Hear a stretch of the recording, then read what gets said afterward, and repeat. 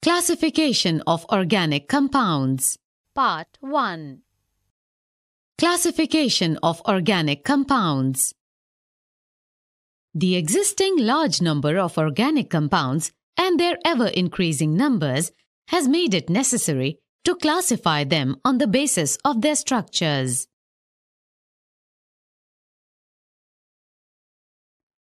Organic compounds are broadly classified as shown. Organic compounds are divided into two parts. 1. Acyclic or open-chain compounds, and 2. Cyclic or closed-chain or ring compounds.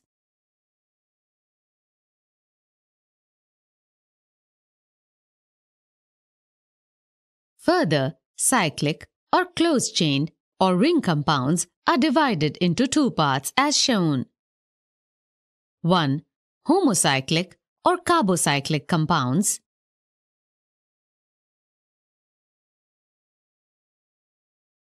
and 2. Heterocyclic compounds.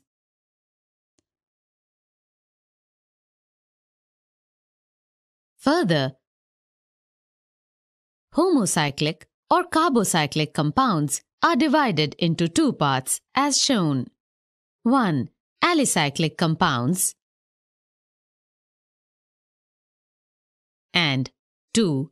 Aromatic compounds.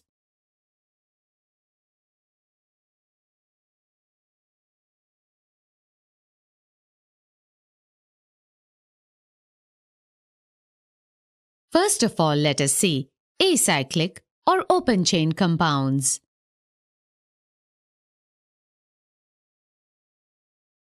These compounds are also called as aliphatic compounds and consist of straight or branched chain compounds.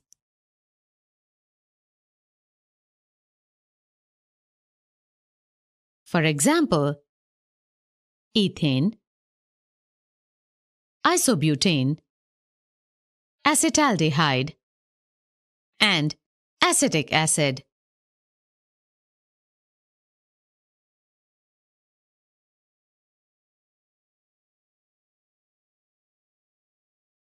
Now let us see alicyclic or closed-chain or ring compounds. Alicyclic or aliphatic cyclic compounds contain carbon atoms joined in the form of a ring or homocyclic.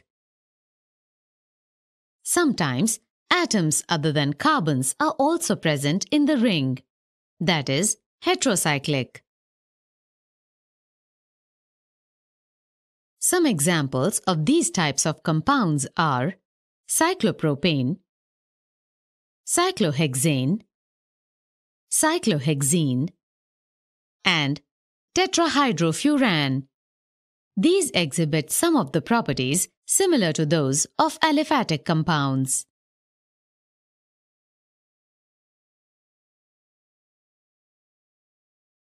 Aromatic compounds.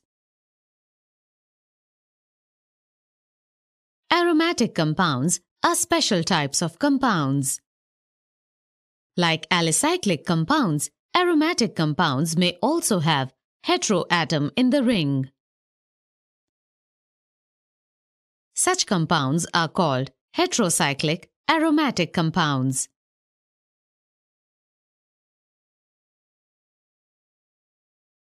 Some of the examples of various types of aromatic compounds are benzoid aromatic compounds like benzene, aniline, and naphthalene. Other examples of aromatic compounds are non-benzoic compounds like tropolone and heterocyclic aromatic compounds like furan, thiophene, and pyridine. Here you can clearly see that these compounds also contain atoms other than carbon and hydrogen. As in case of furan, you have oxygen atom in addition to hydrogen and carbon.